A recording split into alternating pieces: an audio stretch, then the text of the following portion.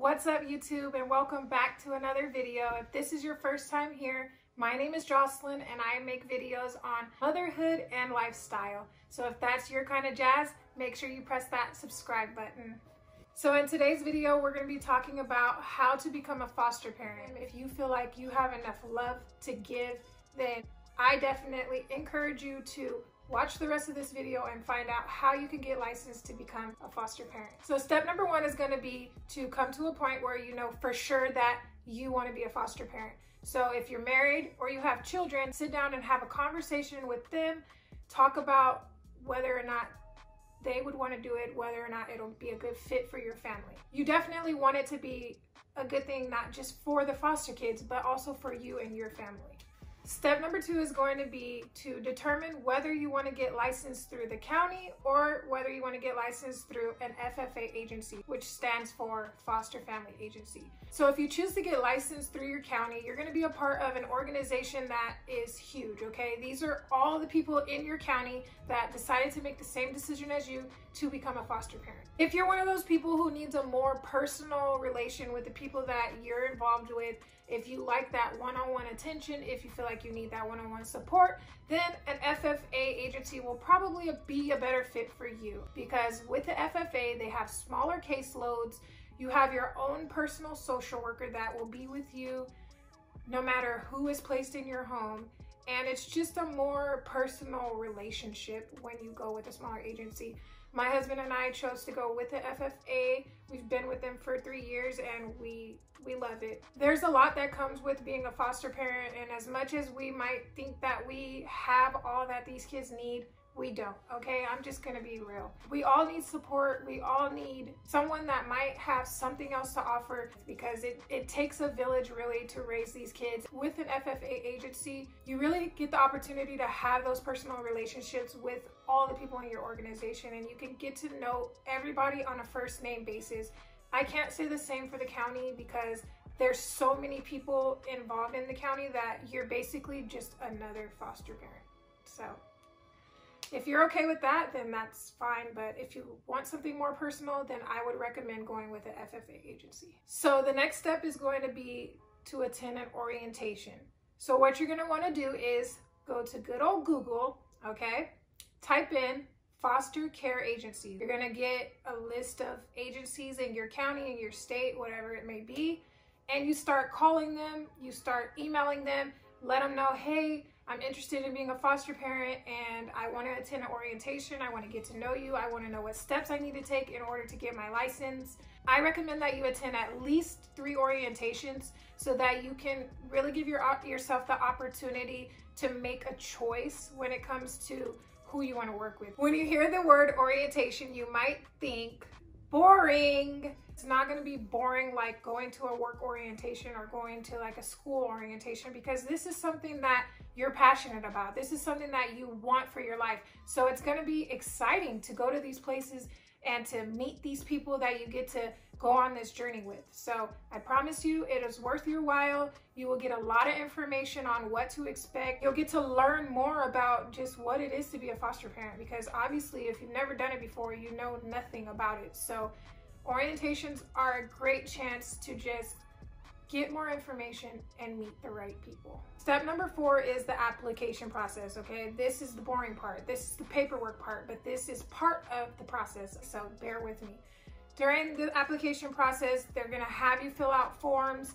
It's gonna require for you to give them basic information on yourself, on your household. They're gonna wanna know your income. They're gonna wanna know who lives in your house. They're gonna wanna know where you come from. They're gonna wanna know just basic information. I promise it's not a hard thing to do. It's just not the fun part of the process. Be sure to check back on my channel for my video on how to fill out the application. I'm going to be going step by step, breaking it down, giving you my tips on how to fill out the application. So make sure you check back for that.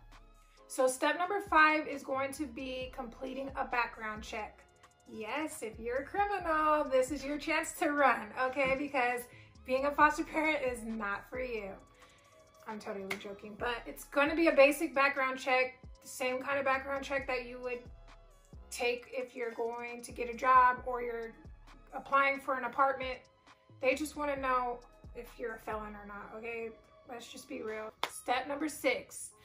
Now's the fun part. Attending 16 hours of classes / trainings.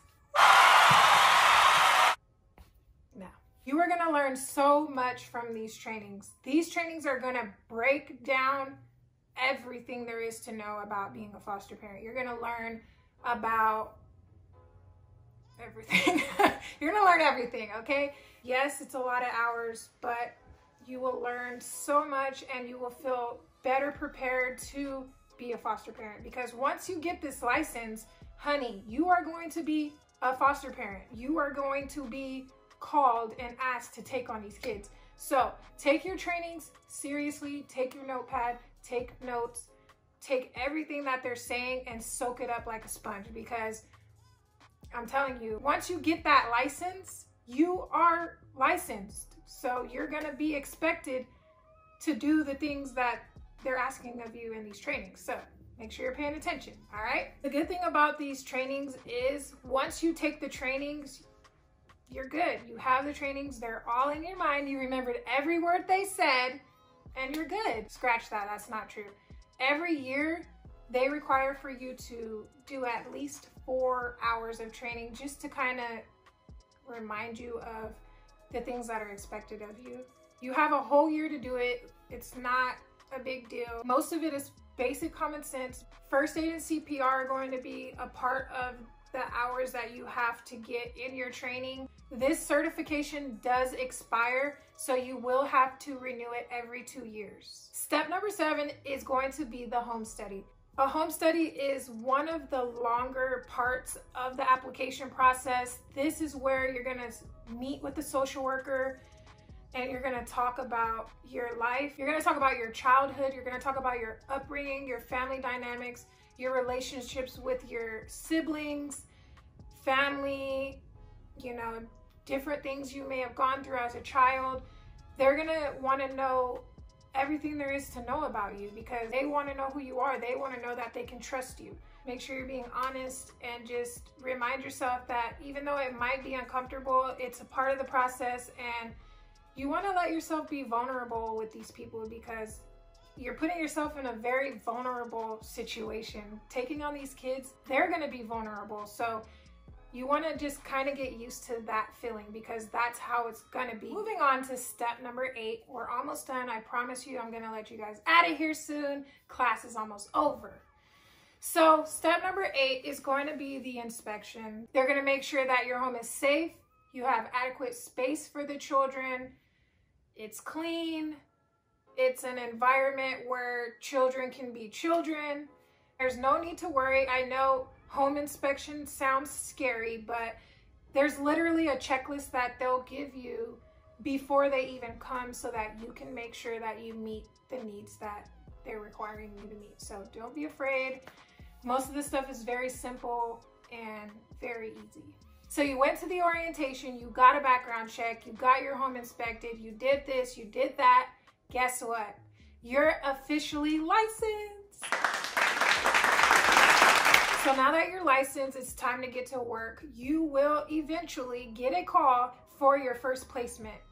If you want to know what that's like, if you feel like you need a breakdown of how that might go, make sure you check back for my video on what to expect during a placement. I'm here for you. So if you have a question, feel free to leave a comment below. I will get back to you. Congratulations. I'm so proud of you. You took this step towards something new. If you have not yet subscribed, make sure you subscribe, smash the like button. See you guys in my next video.